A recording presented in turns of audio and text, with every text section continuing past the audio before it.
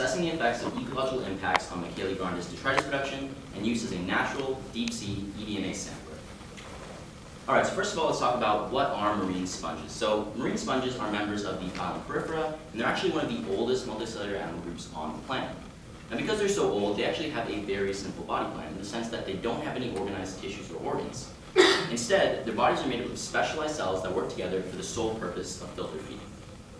Despite their simplicity, sponges are extremely versatile. There are thousands of classified species. They come in a variety of shapes, colors, and sizes, and they can be found anywhere from shallow tropical waters to deep polar seas. Now, despite their versatility and abundance, because of their sort of unassuming, just simplistic filtering nature, marine sponges have long been ignored throughout history. And while research on these sponges has surged in the last few decades, their mainstream popularity is still extremely minimal. So when I got the opportunity to learn about sponges over summer, I was hooked, and I knew immediately that I wanted to conduct a project that spread awareness not only in how cool sponges were, but one that really emphasized their multifaceted importance. And I decided to do this by conducting two distinct experiments. In one experiment, I wanted to dive into the ecological role of sponges, looking at how shallow water species were being affected by oceanic threats such as pollution and climate change. In the second experiment, I wanted to dive into a scientific application of sponges, looking at how deep water species can be used as a tool for biodiversity monitoring. The goal was for these two different experiments to work together to exemplify just how broad and exciting the field of sponge research really is. All right, so on to experiment one, looking at the ecological importance of shallow water species. So about 10 years ago, it was discovered that sponges are critical to nutrient cycling on coral reefs through a process known as the sponge loop. Now, one of the interesting things about coral reefs is that despite their high biodiversity, they're actually extremely low on nutrients, and this has confused marine scientists for a long time. So dissolved organic matter, or DOM, consists of nutrients that are released into the water as byproducts, and as their name suggests, they're dissolved into the water and essentially are unusable by most organisms to uptake. And this is where sponges come in. So sponges have the unique ability to actually uptake this untapped dissolved organic matter and convert it into something known as sponge detritus. This sponge detritus, which is essentially just sponge poop, essentially is able to serve as a basal food and nutrient source for the entire coral reef. Now, when I first heard about this process, there was one question that immediately came to my mind, and that was, how is this process being affected by ocean threats such as pollution and climate change? So that is exactly what I decided to test. Specifically, I wanted to look at how is the detritus production of shallow water species being affected by variables including nutrients, microplastic, and sunscreen pollution, as well as raised temperatures. And again, the goal of this first study was to emphasize the ecological importance of sponges. All right, so the species used for this experiment is known as Mycale grandis, aka the orange keyhole sponge. I chose this guy because it's a very resilient species, it's known to produce a fair amount of detritus, and it was easy for me to collect. So first, specimens were collected in the shallow waters at Kaneohe Bay, and then transferred into a student-built research tub at my school.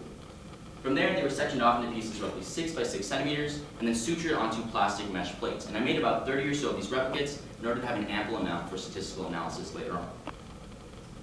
All right, so to simulate the effects of the different impacts on the sponges, exposure simulations were set up in separate 5-gallon tanks. Each tank was filled with filtered seawater, which acted as the control, and there was a separate tank for each variable. So for example, there was one tank with raised microplastics, one tank with raised nutrients, etc., etc. In total, there were 5 replicates in each tank. Exposure lasted for 7 days, and observational data as well as pictures was taken throughout the exposure period. So after the 7-day exposure period, it was time for the actual detritus collection.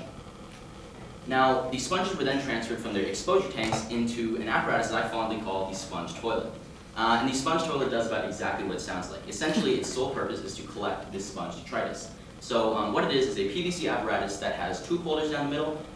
Into these collection tubes, a glass funnel was placed, and on top of that glass funnel, the sponge replicate was placed upside down in order to collect the detritus. After the detritus collection, the tube was removed, the detritus was dried thoroughly, and then weighed on a precision balance. In total, there were 2 sets of trials conducted during detritus collection. An initial 5-day trial in which detritus was collected for 5 days, and then a longer-term trial in which detritus was collected for 10 days, with measurements being taken on the 5th and 10th day of each trial, in order to see whether or not detritus production was able to recover over time. All right, so on to our first results. So just to look at some of the observations seen during the exposure simulations, the control and nutrient sponges seemed healthy throughout the trials with no visible changes. The sunscreen group, there was a thin white film that could be seen forming over these sponges. However, otherwise they appeared healthy throughout the treatment. In the microplastic group, the tissue of the sponge is visibly darkened, and there were clear microplastics that could be seen touching the surface of the sponge. And as you can probably tell by these pictures, the heated group is the one that took the biggest hit. So by day 3 of the exposure, they had developed a thick gray film over each of the replicates, and by the end of the exposure, there was clear sponge decay and overall sponge death. As for the actual detritus production, what you're looking at here is a graph showing the detritus produced between all of the treatments. And as you can probably tell, the control group actually produced significantly more detritus than all the treatments except for the nutrient treatment. And as noted here, the heated group produced 0 grams of detritus, which was expected considering each of the replicates were actually dead. As for the 10-day trial, the results were much the same. The control group produced significantly more detritus at all of the data points than both of the microplastic and sunscreen groups, and overall, between the treatments themselves, detritus production was not able to rebound from days 5 through 10. So this data showed us that microplastic, sunscreen, and raised temperatures significantly decreased detritus production, and the only treatment that these sponges showed any real resilience towards was the nutrient pollution. The sponge mortality in the heated group suggests that global warming could be a serious threat to sponges and is definitely something to monitor. As for the 10-day trials, the data showed us that the detritus production does not recover from these environmental impacts over the course of 10 days. And this highlights a potentially lingering effect of environmental stressors on detritus production. So overall, this first study helped to reveal the serious implications that these stressors have on sponges, and definitely has implications towards overall reef health. By continuing to study this sort of thing, we may be able to develop conservation and management strategies with sponges in mind. As a whole, this first study helped to exemplify that sponges are super important, and the sponge loop is something that must be continued to be preserved and studied. Alright, so on to experiment number 2, which was diving into a practical application of deep sea sponges. So the goal of this second experiment was to assess the effectiveness of deep sea species as biodiversity monitoring tools. Now what does that actually mean? So biodiversity has to do with the variety of life that you see in the ecosystem. It can reflect things such as ecosystem health, and overall is an important metric for biologists. But as you can imagine, measuring this type of data in an environment that's so intense, such as the deep sea, is extremely difficult. And this is where DNA techniques become essential. So environmental DNA, or eDNA, is essentially any DNA that's released from an organism into the environment. And this can be anything from waste to tissue particles or whatever it may be. Now the presence of this eDNA allows for efficient and non-invasive biodiversity monitoring. Essentially all you have to do is get a sample of whatever medium you're working with, so in our case a water sample, and then extract and sequence the eDNA that is present, allowing you to get a snapshot of the biodiversity in that ecosystem.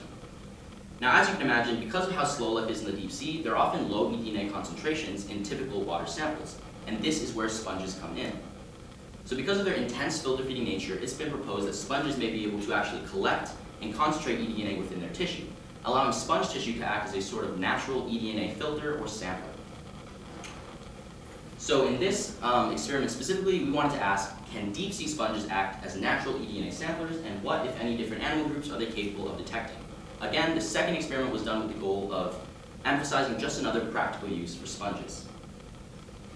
Alright, so thanks to the amazing Dr. Jean Vicente from the Hawaii Institute of Marine Biology, I was able to get my hands on 9 different deep sea sponge samples. These guys were collected on the Nautilus ROV from 1,000 to 3,000 meters deep around the waters of Kingman and Palmyra Atoll. So the first step for this experiment was to actually identify the species of each of our samples.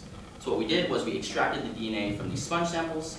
We then amplified this DNA using PCR with 2 sponge-specific primers. The products were then ran on gel and sent off to another lab for Sanger sequencing. Once we got the sequences back, we then aligned and trimmed them, and then blasted them in order to determine their species. Alright, after the sponge identification, it was time for the actual eDNA assessment. So the sponge-derived DNA from the last step was then used as a DNA template for a new set of PCR reactions using MUTE-S and JGCO1 primers. JGCO1 is a universal invertebrate primer that was meant to amplify any invertebrate eDNA that may have been present within the sponge tissue. So essentially we were looking for invertebrates. MUTE-S, on the other hand, is an octocoral-specific primer, and it was meant to target deep-sea octocorals. While we haven't actually gotten to the sequencing of the eDNA, we already have some exciting results, and they came from somewhere that we weren't expecting. Alright, so the results for the sponge identification. Surprisingly, we were only able to identify 5 of our samples successfully as being sponges, and they showed up as 4 different species of glass sponge of the family Hexactinella. Now, the exciting results come with the other three that were identified. These three samples actually showed up as three different species of invertebrates, including Antodon bifida, the rosy feather star, as well as two different species of hydrozoa. And what this means is that somewhere in our samples and somewhere along the PCR process, DNA from these other animals was accidentally amplified. So the fact that invertebrates were found during the sponge identification is a super promising sign, as it definitely means that there's eDNA present within our samples. This is especially exciting considering one of our immediate next steps is to actually sequence the JGC01 PCR product, which is meant to specifically target this invertebrate eDNA. In terms of experiments in progress, we're currently working on library prep for both of the primers, optimizing the PCR for the MUT-S, as well as we plan to test universal fish primers. So as you can tell, there's a ton to be done in this second study, but definitely a promising outlook. As a whole, I hope this study helped to emphasize just how important sponges are. Anywhere from shallow tropical waters to deep polar seas, they can be found to be important towards the environment as well as towards novel scientific applications. And not to mention the fact that they're just super cool. I'd like to thank the Informatics team at Ilani School. Thank you so much to Mr. Hill, Mr. Tong, Dr. Chan, Ms. Kobayashi, Dr. John Vicente from the Hawaii Institute of Marine Biology, the REMS program, my teacher, Ms. Seki, and of course, my family. And thank you to you guys for allowing me to present my research here today.